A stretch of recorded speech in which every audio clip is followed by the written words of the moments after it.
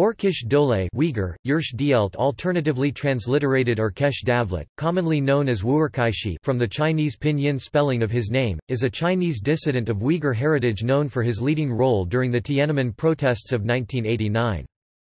He was born in Beijing on February 17, 1968 with ancestral roots in Ili Kazakh Autonomous Prefecture, Xinjiang.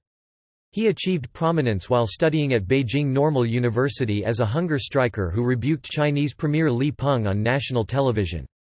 He was one of the main leaders of the pro-reform Beijing Students' Autonomous Federation, and helped lead abortive negotiations with officials. Wu'erkaixi eventually settled in Taiwan, where he works as a political commentator. He ran unsuccessfully for a seat on the Legislative Yuan twice, in 2014 and 2016. Protests and discussions. Wu'erkaixi arrived on the scene in Tiananmen Square, Beijing, in mid-April 1989, the very beginning of the student movement, after having founded an independent students' association at Beijing Normal University. He quickly emerged as one of the most outspoken student leaders as the size of the crowds increased. According to Eddie Cheng, at a hastily convened meeting to form the Beijing Students' Autonomous Federation and elect its leader, Zhou Yongjun of the University of Political Science and Law narrowly defeated Wu'erkaixi to be its first president. After organizing the most successful demonstration of the 1989 movement on April 27, he was then elected as the president of the Autonomous Union. Upon meeting Premier Li Peng for the first time in May 1989, in an encounter recorded on national television, Wu'erkaixi interrupted Li during his introduction, saying, "I understand it is quite rude of me to interrupt you, Premier, but there are people sitting out there in the square, being hungry, as we sit here and exchange pleasantries. We are only here to discuss concrete matters, sir." After being interrupted by Li, who said that he was being somewhat impolite, Wu'erkaixi continued, "Sir, you said you are here late because of traffic congestion. We've actually been calling you to talk to us since the 22nd of April. It's not that you are late, it's that you're here too late. But that's fine. It's good that you are able to come here at all."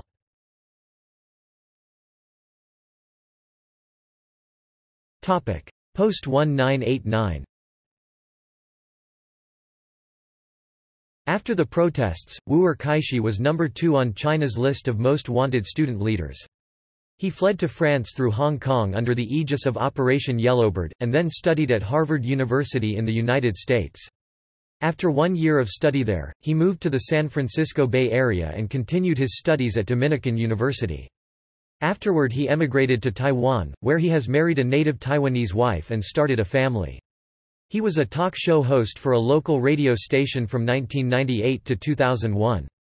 In his book, Jesus in Beijing, How Christianity is Transforming China and Changing the Balance of Power, David Aikman claims Wu'erkaixi converted to Christianity in 2002, but this has never been substantiated and Wu'erkaixi himself has made no public statements about the issue of faith.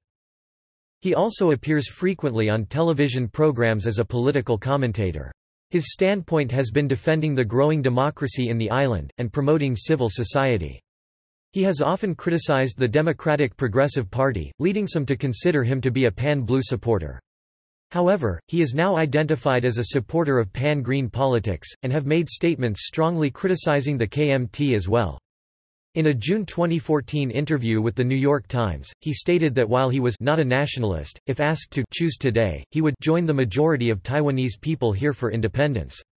The reason Taiwanese people say we aren't sure, we want to maintain the status quo, is that the status quo is that the mainland's missiles aren't dropping on our heads. That is the status quo they want to maintain. It's not that they like the idea that Beijing claims Taiwan as part of them. It's not so much that they like that China prevents Taiwan from entering any international arena. It's not that they want to reserve a chance to one day go back to China. It's not that. It's just that we don't want war. After 20 years, he is still the second most wanted person in China for his role at Tiananmen. On June 3, 2009, he arrived in Macau in transit to China intending to surrender and clear his name in court. The Macau authorities refused to arrest him and had him deported to Taiwan. In 2009, Taiwanese President Ma Ying-jeou praised the progress on human rights in China in his comment on the 20th anniversary of the Tiananmen incident of 1989. Wu'erkaixi criticized Ma, saying that he could not understand what progress Ma was referring to. On 4 June 2010, he was arrested by the Japanese police in Tokyo, when he tried to force his way into the Chinese embassy in order to turn himself in. He was released 2 days later without charge. On 18 May 2012, he tried to turn himself in the third time to the Chinese embassy in Washington, D.C., where the Chinese embassy decided to ignore him completely. He again attempted to turn himself in at Hong Kong in late 2013, with the same outcome as before. In December 2013, Wu'erkaixi helped with the launch of a Chinese version of the anonymous and ephemeral communication platform QuickDesk. Politics. Wu'erkaixi's politics are strongly tied to his activism. He has ties to center-left and progressive human rights and political organizations. In Taiwan, he has pledged to take a tougher approach to Taiwan's relations with mainland China.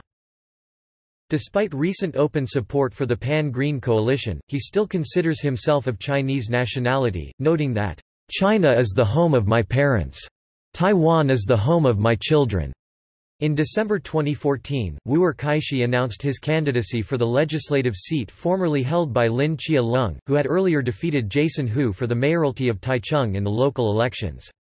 A few weeks later, Wu'erkaixi withdrew from the race, as he felt the by-election and resulting one-year term would not be enough time to accomplish his political goals. Wu'erkaixi, backed by the Constitutional Reform Fraternity Coalition, launched an unsuccessful second bid for the Legislative Yuan in July 2015. References.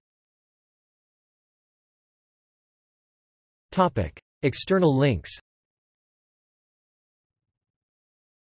Wu'erkaixi's blog in English and some in Chinese. Mr. Wu'erkaixi's statement on attempt to turn himself in. Initiatives for China. 19 May 2012. Retrieved 10 December 2014.